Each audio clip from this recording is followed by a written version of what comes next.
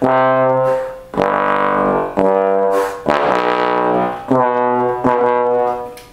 high on that one. Hey YouTube, 8/BurgerBob, whatever you want to call me. I had someone comment on my video yesterday about my Contra. Sorry, not playing it today. I don't have time to practice the Contra. I need to be playing this, and that's not the worst thing in the world. Anyway, someone commented about their friend having a hard time playing low and sounding big and playing loud and stuff. I get comments and questions like that pretty often, actually. And so I thought I would address it a little bit in 3 parts here. So first thing is, in order to play low, your air has to be going a certain speed. My teacher Jim talks about, my former teacher Jim talks about kind of the U shape of air. At the tops of the ramp, see, like imagine this is a skateboard ramp, right? The half pipe, there we go. At the top of each of those half pipes, you have double pedal B flat on the low side for you guys, double pedal B flat over here, and on the other side, double high B flat, like super high, super low. So for those notes, you need a ton of air. And as you go, and air is on this axis, as you go towards the middle of the range, and in the middle of the range you have just low B flat and tuning B flat, the one right on top of the staff, those don't really need a lot of air. And as you move farther away from those extremes, you need more. But the thing is, you need more air on those extremes, but they have to be different speeds. As you go high, as you go towards the high end of the arc, you need faster air, and as you go lower, you need slower air. So I'll demonstrate that real fast. And of course, you're not going to be really able to tell, but this should work.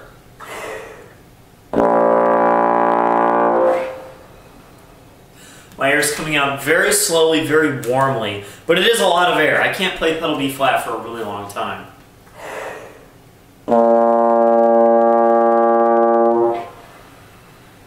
Air is coming out a little bit faster, but there's really not that much air on a low B flat like Mezzo Forte. It doesn't take a lot to play.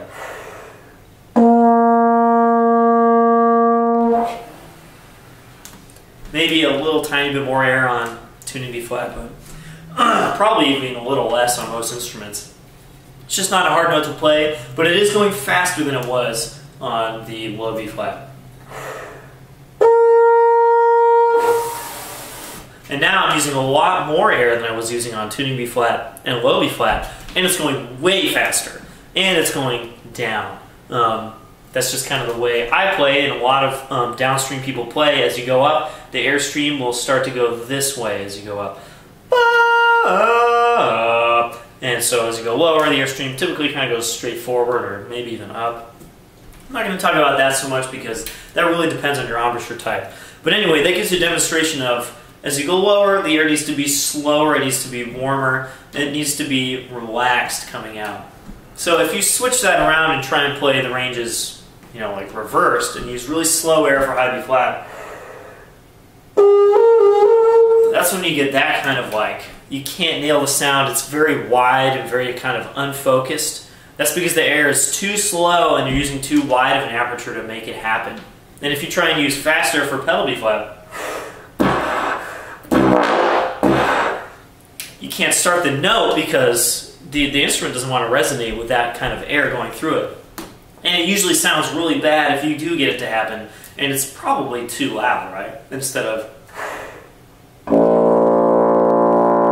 which is very relaxed, very easy. So first things first, nice, slow, relaxed air in the lower register, and of course the opposite, not unrelaxed air is the higher register, but faster air.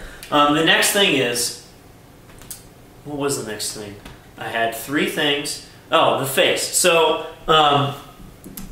I find a lot of tenor players that are not good at the low register are just using too much muscle, too much face to play the low register. As we go higher, of course, we're going to use a little more musculature. We're going to use more of the corners to play up high. And that's not to say that you don't use any in the low register. The problem about the low register is it's a combination of the use of those chops and the relaxation of those chops. It's like any other register, but if you're too relaxed, then we get flabby kind of crappy sounds like that, you know, like the, and I'm not saying cheeks puffing is bad all the time, but, you know, kind of just like flabby things are just kind of like not engaged. And that's just not good sounds. You still have to use some kind of chops to play in that range. But if you use too much and you just try and muscle everything, we get that same kind of, typically faster air because you're kind of constricting everything down too much. So the chops really have to be relaxed, but also using the focus to make a nice, consistent aperture. Some of you guys who can play low, kind of low, but have kind of a cap on your pedals, that's typically because either you're relaxing way too much and you can't keep the aperture together, and it just kind of disappears, or you have everything constricted too much and you're not allowing that slow air to go through. Kind of does that instead of where you're doing both at the same time, using some chops to make a nice consistent round aperture, and you're letting that nice air through in a relaxed manner. And the last thing is playing in the center of the instrument. A lot of people don't realize, and I made a video on this, this is one of the first videos I made on YouTube, probably 10 years ago now, that the positions change when you use valves and stuff, right? The positions are not always the same. So, for instance, if you play low E flat,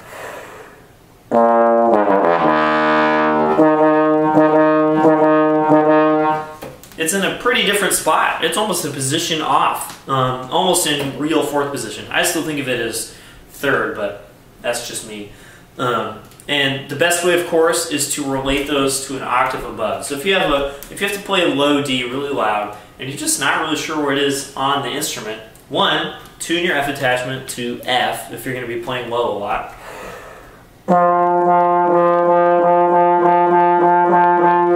Mine actually sounds a little low right now.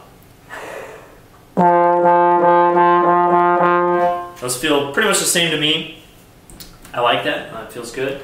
And then, once you get that down, find D in the style.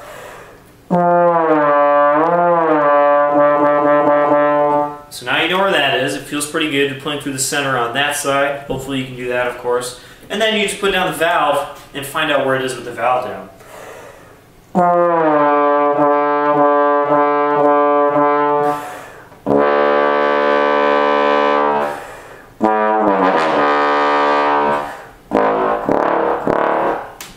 I find a lot of people, and this is a super common tendency, and you could hear it yesterday in my contra video, is to trend sharp. Just want to be a little farther in.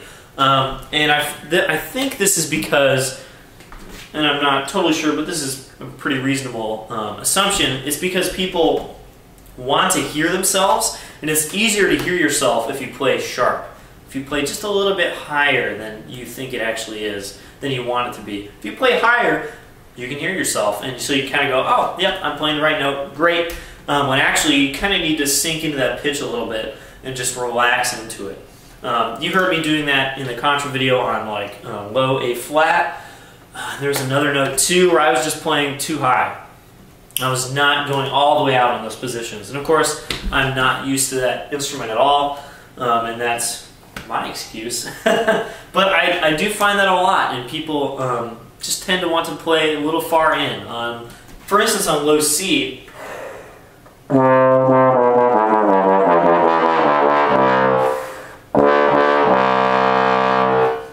low C on my instrument, the way I have this tuned, is basically straight up fourth position. And I see younger players just kind of trend that in a little bit. They'll play to like third, and it's like, no man, that's gotta be far out there. Same thing with B.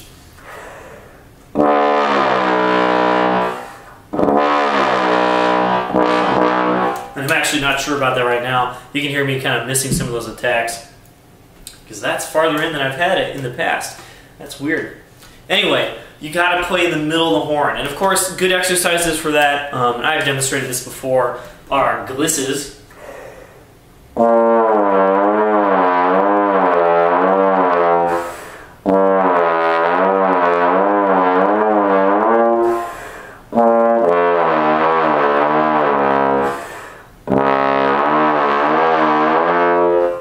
You can really tell when you mess up a gliss because the sound will not sound the same. For instance, if I try to go to D, but don't go all the way out, I kind of get that half sound. It's almost like a false tone. It doesn't even sound as good as a false tone. You gotta get all the way out there.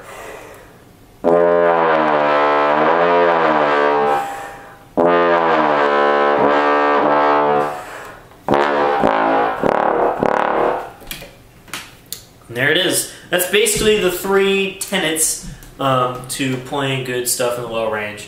And of course that airspeed needs to be constant. It needs to stay that speed from the beginning of the note to the end. A lot of people try to start a note with like too slow of air or too fast and then kind of even it out as it goes, so it ends up sounding good but the attack isn't good. You can hear me do that a lot when I miss attacks. That's because I'm not just instantly starting the note with a correct air. And there's some other stuff you can work on too. I can post more videos about this. But that's the basic gist of it. Those 3 things: air, tension in the face, and playing in the middle of the horn. See you guys next time.